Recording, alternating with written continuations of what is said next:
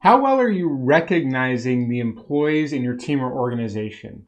Recognition and appreciation can actually help people really feel connected and seen inside their teams. And so I want to help you focus on that just a little bit more in this video today. Let's jump in.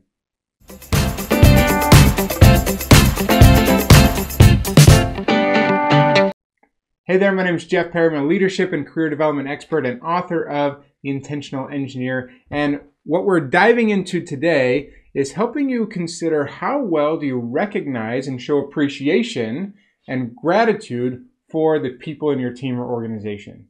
When people feel that they're recognized and seen and acknowledged for their efforts, they really have that sense of belonging and like what they do matters. And leaders have a huge influence in being able to do this. It helps increase morale and it helps improve retention because people feel like what they're working on is seen and recognized. And it also helps promote a positive culture where everyone, if the leader's doing this, and everyone wants to support and build people up and recognize each other. So I want to give you just 3 quick ideas to maybe consider ways to show appreciation and love and gratitude to those that you work with. Number 1 is the simplest way perhaps is just to give some praise. This can be in a public or private setting. If you're in a meeting, you can really show and acknowledge to someone, hey, I really appreciate that you did this. Thanks so much for bringing that up,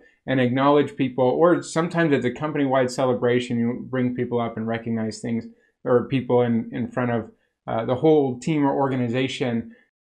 You'll want to consider the individual and whether they would respond better to private or public recognition or praise in that way.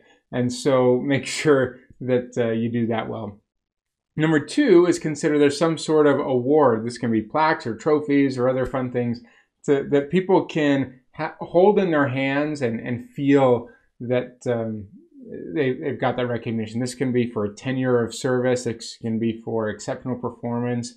Or sometimes I've had teams where we'd pass something, we recognize someone each week for something they did, and so they sort of get the little token trophy, and so it's something that gets passed around, and the whole team is trying to recognize someone else for something great that they've done to help someone else out. So however you do that, this can be a physical manifestation and recognition of that praise that we're giving someone. And then 3 is consider some sort of personalized gift. You can do this. This can be a gift of, certainly be a monetary gift, it can be an experience or something else that can help them feel like they are recognized. And what that does, if you can really personalize, it can really be as simple as even just giving a card and taking some extra time and effort to personally recognize them and write something. Again, something physical in that case, but something that is heartfelt and meaningful and personalized